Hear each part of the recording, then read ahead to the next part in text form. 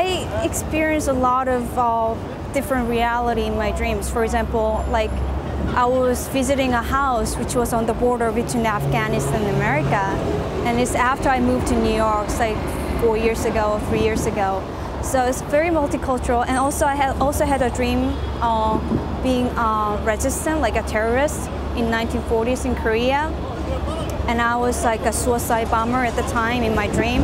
I traveled to Japan to bomb like a place or city, and I was, you know, looking out the window in a train ride. I was gonna die, and look at the landscape. It was so beautiful. So that became the motive of my first video that I made in this method. There was a certain experience that I want people to experience through my piece, and I want to give them freedom in terms of interpreting the scenes or the models in video, but I want to put them in the situation, like in my dream, for example, that they cannot get out of. I'm glad I'm starting from my brother's dog in Korea. His name is Mong. It's a grumpy little old dog. What he does is always looking out the window all the time. And then I saw him doing it one day, and I was thinking like, God, this guy is thinking about something, and we just think that he's an animal. He doesn't have any philosophy or life or any ideas, but I realized that he was thinking of something because he was doing it for hours. So I decided to include him in my video, and also I had a dream of him. I killed him in my dream, which was really a horrendous experience for me. This scene is based also on my dream that I had a dream of a giant spider in my apartment.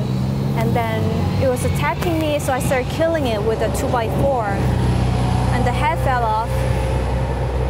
And I kept moving, so I kept killing it. And at the end, the spider told me, like, I'm already dead.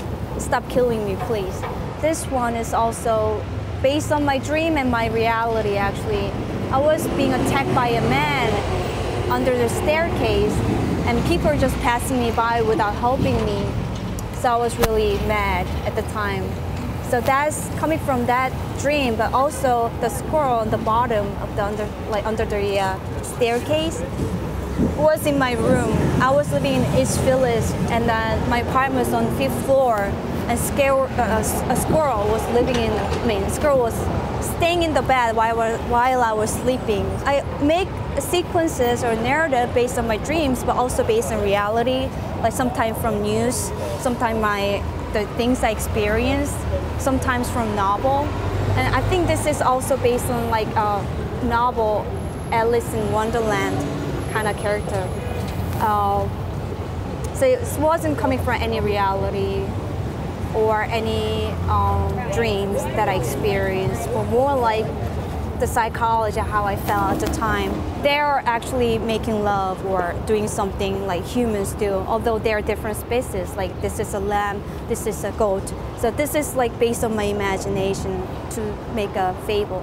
A lot of themes are recurring in my dreams. The spaces are recurring, like animals are recurring, like plants are recurring as well. So he's one of the elements of recurring dreams to provide like kind of dreamy experience as well while they're watching the video.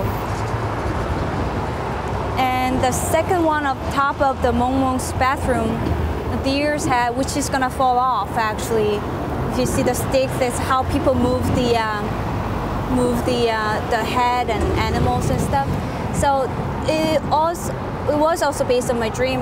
There was a deer in front of me, and it just dropped its head in front of me. This is the video that I shot.